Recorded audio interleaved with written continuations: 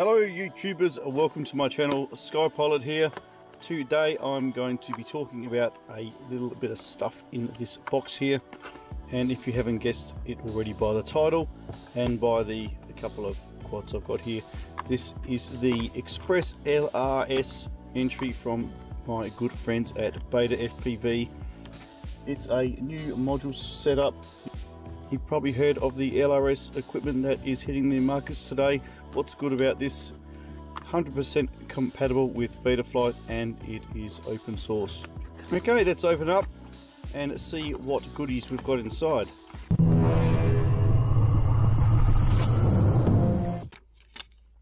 BETAFPV Nano TX module, a fairly comprehensive guide here, and if you think this is a complicated setup, you are very much mistaken, because this is really easy to find your quads with, as I shall discuss.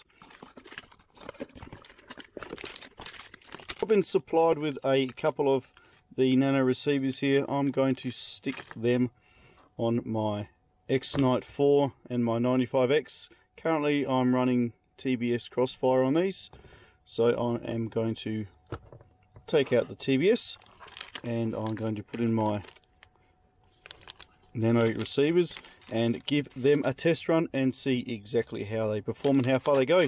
Let's open up the module bag here and have a look at what it looks like. This is the 2.4 gig version. Comes with a nice little safety cap on top there, always handy to have. This is the 2.4 gig package, so it comes with your normal sticky type antenna, or this small 2.4 gig, what they call a Moxon antenna, and as you can see, it's significantly smaller than your standard TBS Crossfire setup which we have here. If you're going to be flying the long range stuff, guys, i.e. a number of kilometers away, probably stick with something like the TBS Crossfire. However, the 2.4 gig is certainly going to be enough to fly your whoops and your fours around without any hassle at all.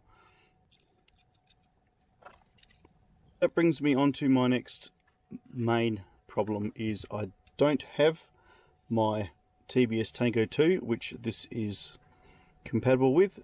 It is compatible with a number of radios, the X-Lite series, the Tango 2 and the X90 series, and also I believe with a module bay, stick it on your Radio Master TX16, etc.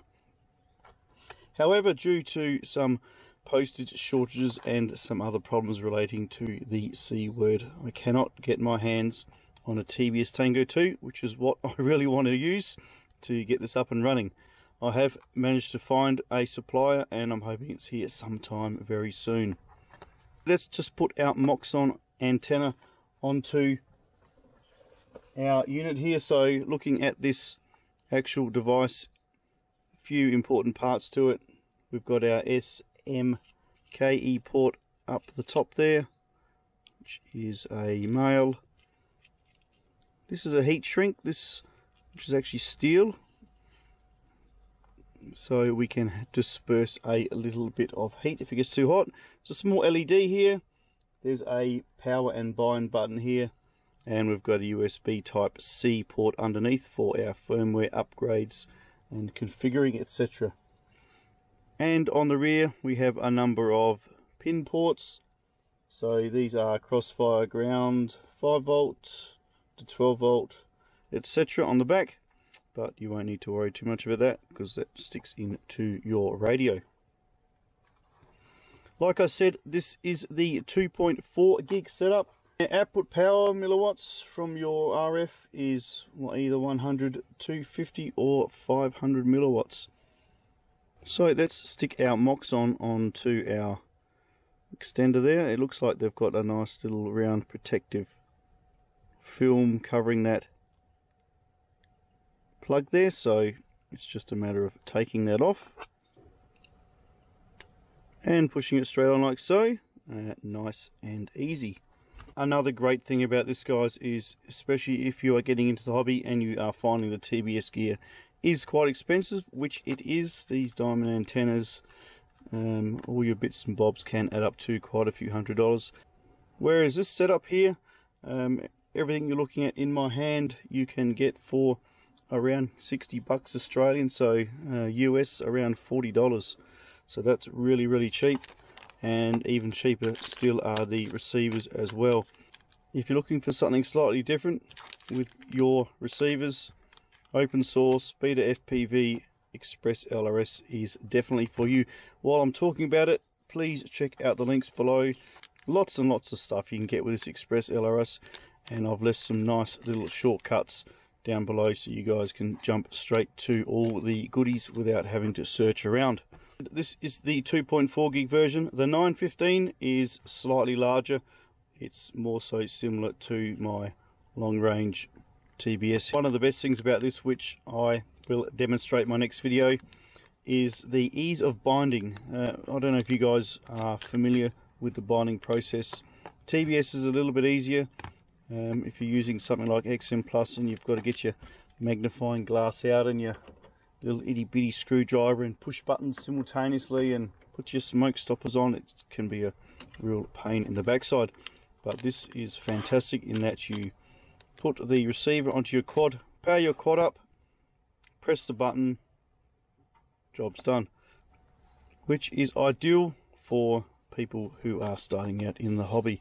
Short press of the power button does the binding. Long press of the power button, you will enter your power options setting, which allows you to switch between the power options available. I've thought of everything, so a little LED down here. If it's blue, you are on 100 milliwatts RF output. If it's purple, you're on 250, and if it's red, you are on 500. Nice and easy and simple to use.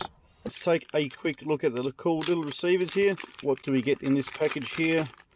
A little nano receiver user manual. Excellent. It tells you your Betaflight settings and all you need to do to bind, so that's really, really handy. A nice tidy little antenna. It looks quite sturdy. Little SMA plug on the end there.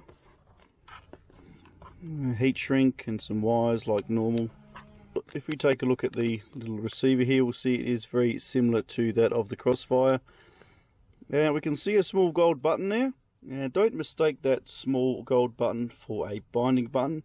What that does is it activates the unit's Wi-Fi abilities, and that little white tab you may or may not be able to see just down here, that is your Wi-Fi sender. So that allows you to do updates, etc. via Wi-Fi, which is really, really handy.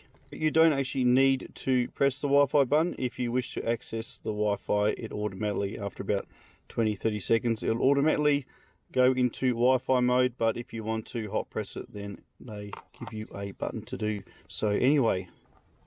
There you have it, guys, a real quick intro into this ExpressLRS Lite setup. What I'm going to do is, I'm not going to wait for my TBS Tango to come. I'm going to buy the Micro-Nano module adapter for this setup so that I can use it as quickly as I can on the rear of my TX16S Max Radio Master.